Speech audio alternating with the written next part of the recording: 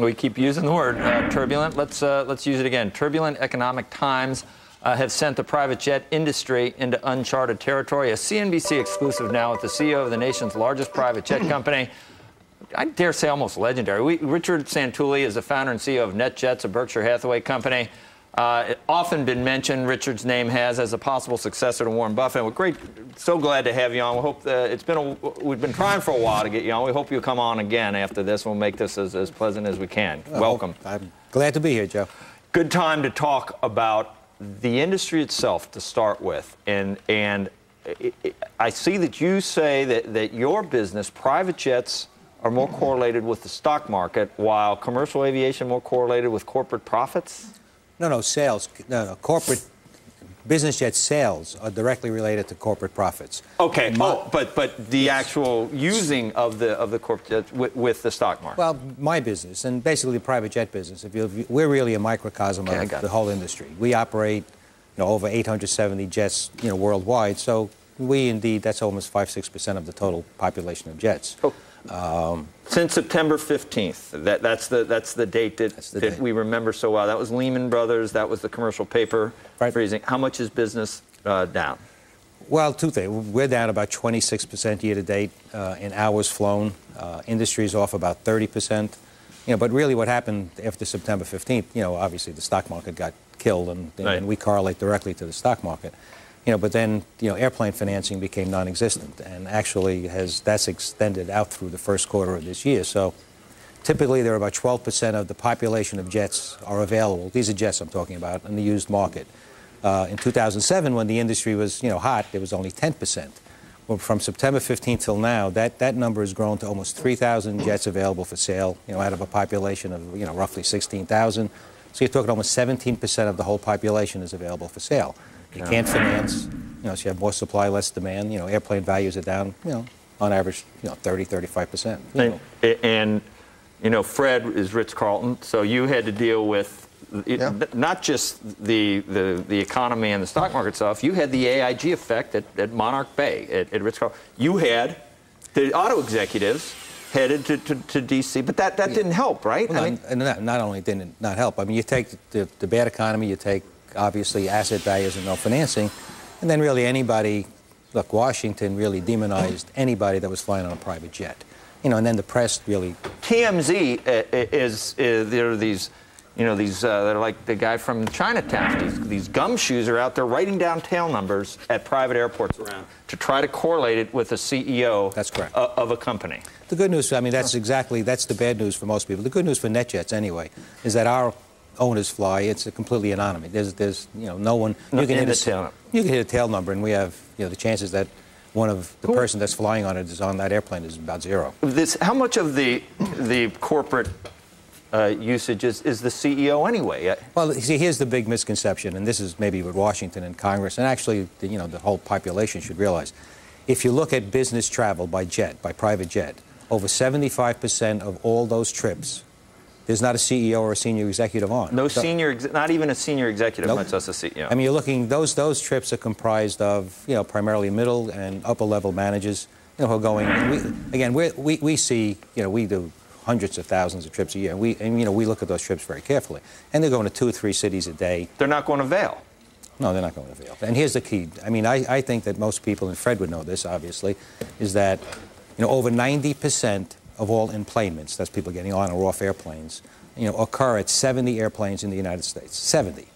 Last year, NetJets alone, we flew to 2,600 different airports, excuse me. And even a, more amazing statistic is that last year we flew and we basically serviced over 60,000 distinct city pairs.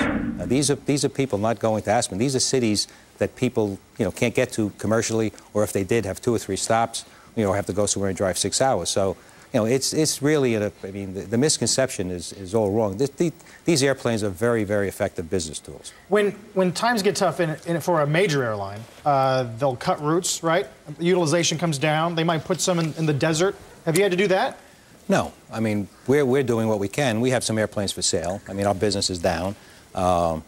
And we'll sell our way out of it. Is really the fact that we're part of Berkshire Hathaway obviously gives us some tremendous financial stability, and more importantly, you know, smart people realize that flying on private jets is not a commodity business. It's not like home heating oil. Right. I mean, and so the fact that we're not going to spend less money on safety or training, you know.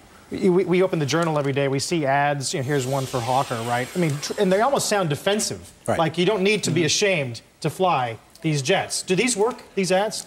Well, I mean, I think education. I think more, as I said, the misconception that people, you know, get on an airplane and they have 3 glasses of champagne, and you know, most people, you know, again, as I said, over 80% of the people that use airplanes for business jets, you know, business, you know, are in a 6 or 7 passenger airplane. They're having a box lunch and they're going to 2 or 3 cities a day. You know, it's just, and again, the press doesn't help. Rich, let me ask you this. You talk about how hours flown are down 26% versus the industry standard down about 30%. But where does that leave you just in terms of employment? Do you have to cut back on the number of pilots you employ, the number of... I think we're the only company so far in the industry that hasn't had, you know, furloughs. We are right now, however, we are long people, and what we are trying to accomplish, and actually hopefully we'll do it by July, are voluntary measures to reduce the number of pilot days. We call them pilot days and people days. And hopefully that'll work. I mean, we have some very attractive programs we've started to hopefully make them voluntary rather than mandatory. You know, you said that 17% of the corporate aircraft, private jets, are on the market. That's because corporations are dumping them. I mean, you know, they're afraid to have them. That should be good for your business. Well, we think so, but the problem is, and I talk to, you know, a lot of CEOs, and the real problem, Fred, is that the airplanes can't be sold. I mean, there's no right now. Well, the market actually has started. You know, the market has started to, you know, the airplane sales have started about in the last 2 months. But, you know, the CEOs I speak to realize that not only can we save them, you know, a significant amount of money and be more efficient, it's the whole, you know, it's the anonymity of flying on our airplane. But unless they can sell those airplanes, they certainly are not going to go to the board and buy shares with us. How much pain is Gulfstream?